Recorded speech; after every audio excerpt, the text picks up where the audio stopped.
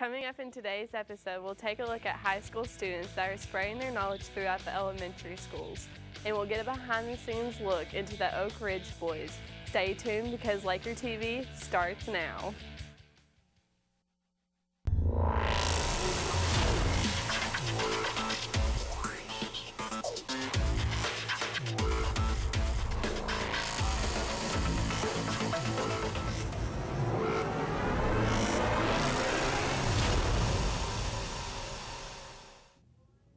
Hello and welcome back to Laker TV. Bria, it's nice to have you up here. I know, I'm pretty excited. Well, just don't stutter or, get sick on camera and you'll do fine. Thanks, I guess. I may not be sick, but I think I have a weird case of jet lag from the 3-day weekend. I know the feeling. When is fall break again? The first week of October, I think. Thank goodness. But as of now, it is September, and that means students like myself had to take a test. This week in Lakerland, our very own CCHS juniors took the Armed Forces Vocational Aptitude Battery Test, which we refer to as ASVAB. This 3-hour test covers things like general sciences, mathematics, coding speed, and even auto mechanics. The point of the 9-part test is to see if you have the mental aptitude to enlist into the military. We hope that all juniors who took the ASVAB did great, even if you don't plan on going to the military after high school. Governor's School for Entrepreneurs, or better known as GSE, is for students in our audience that are creative in the business field. All you have to do is create a video with an original business plan and upload it to YouTube, and one thing leads to another, and there you go. Reporter Kaylee Anderson tells us a few more details on the matter. We just got a report in that there's been some sort of... Governor's School for Entrepreneurs. GSE is a program that is designed for teens who are interested in creating and building ideas. In order to be considered for this program, you must be a current 9th, 10th, or 11th grader. In order to apply, you must complete the online application form, create a 2-minute video and upload it to YouTube, and make sure that you have 2 recommendations. The deadline for the video is January 4th of 2017. If your video is accepted, you will go to the actual program in June. And there, you will have the chance to present your business plan to a panel of judges, and you'll be in the running to win some cash. Learning a language can be tough, but it's especially tough when you're in grade school. A few students from Calloway High have taken the time out of their busy day to help the younger generation learn Spanish. This year, Ms. Lovelace has developed a new Spanish class, geared to teaching elementary students a few basic Spanish words.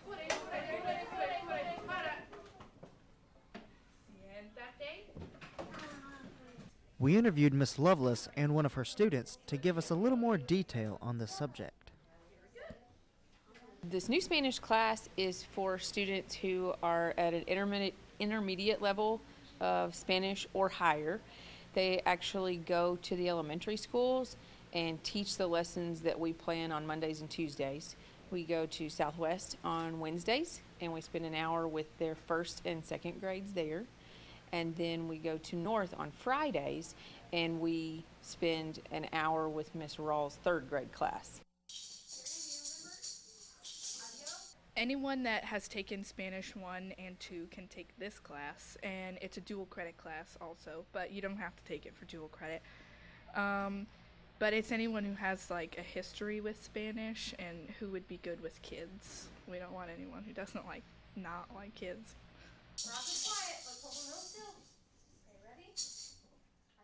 I think it's great because they can take this class here and not have to spend thousands of dollars at MSU to take the MSU class to get the same idea as the intro to ed. So they're getting to see, hey, do I like elementary school kids, or is this something that's not for me? If you would like to pursue this class or find out more information, please contact Ms. Lovelace.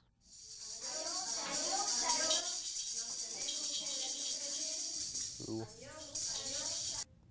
You know, Kenan, I'm in Spanish class right now, and I would have loved to learn something because, to be honest, I'm kind of struggling. Well, if you ever feel like you're failing, just do what I do when I'm in pickle. And what's that? Bribe the teacher. I may take that into consideration.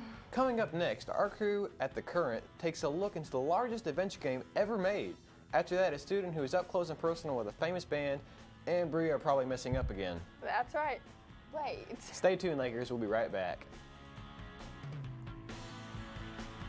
Hey Lakers, it's Kaylee Colson. And Madison McCallum. On this week's episode, we're going to take a look at a popular new video game. A game that is large in every aspect hit the shelves only a few weeks ago. And when I say large, I mean large. Large in scope, popularity, and possibility. What can make a game so colossal? All will be revealed as we dive into the current. No Man's Sky is an action-adventure survival game set in an open universe produced by the independent video game studio Hello Games. An open-world game allows the player to adventure on their own without the confines of a set path or story. However, No Man's Sky is described as an open universe due to the fact that it doesn't just allow you to explore a small world. It allows you to explore a vast expanse of space with over 18 quintillion planets. The game begins as you zoom through the cosmos and take in the vast space around you. The player wakes up on a planet seemingly by themselves, but you are not alone. Your objective is to explore the planet, gather resources to repair your fallen ship, explore other worlds, and interact with a strange red orb called an Atlas Fragment. Thus begins your adventure in the infinite world of No Man's Sky. There are infinite paths to take within the universe as you create your own story. Its next-level exploration makes No Man's Sky a game that is truly out of this world. It's time to go into hyperdrive and fly out of here. See you next time on The Current. One of our fellow students here at Calloway County got a special opportunity this summer to take part in a concert at the Kentucky State Fair. He was on stage, just not performing. Bradley Smith gives us a closer look. You might remember their song Bobby Sue. They have a little drum solo at the beginning of Bobby Sue where these lights come on the drums and flash in different colors. That's cool. Calloway County sophomore Jordan Lax was given the opportunity to operate lights with classic country band the Oak Ridge Boys. For those of you who don't know, the Oak Ridge Boys is a country band from the 70s and 80s with hits such as Elvira, Bobby Sue, and American Made. Jordan used social media to come into contact with one of the band's members. 5 years ago, I started talking to Dwayne Allen, who is one of them on Facebook, and I would ask him a question and he would answer the question, and we kept going back and forth, and eventually I said, I hope I can meet you sometime, and he said, if you can tell me when you're coming to one of our shows, just let me know and I'll make that happen. Jordan says there was many interesting parts about that day, but he recalls one more than others.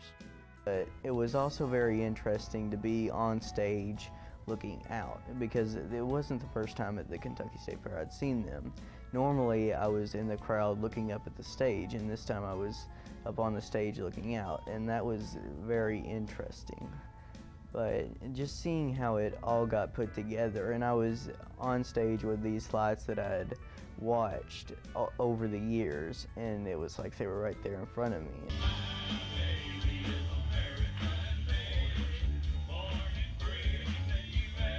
They were unloading when I first got there off their bus and everything, the trailer, and I helped set up the lights and put brackets on lights and stuff like that, and worked pretty much constantly all day. I never really thought of how much went into before the concert, because when you're at a concert, you're watching the concert, you don't really think about what happens before it, you just see what's there. After taking part in this, Jordan thinks that this is something he could do for his career. One of their shows, I started noticing the lighting, and I got really into the lighting and the lighting director, and I kind of decided that's where I wanted to go as a career. It's finally Friday, and nothing says Friday like cheering on the football team. I can't say I know what that feels like. Oh, yes, you can. I saw you in the right pad crowd at the Murray game. Tonight, the football team is playing Marshall County at Marshall. Kickoff is at 7, so be there if you can. Yeah, even though the game is on the road, Marshall's only like 25 minutes away, and for most of you, it's right in your backyard. Hope to see you all there. And as the show is coming to an end, we would like to take time to remember the anniversary of the day that changed everything here in the United States. This Sunday will mark the 15th anniversary of the September 11th terrorism attack on America.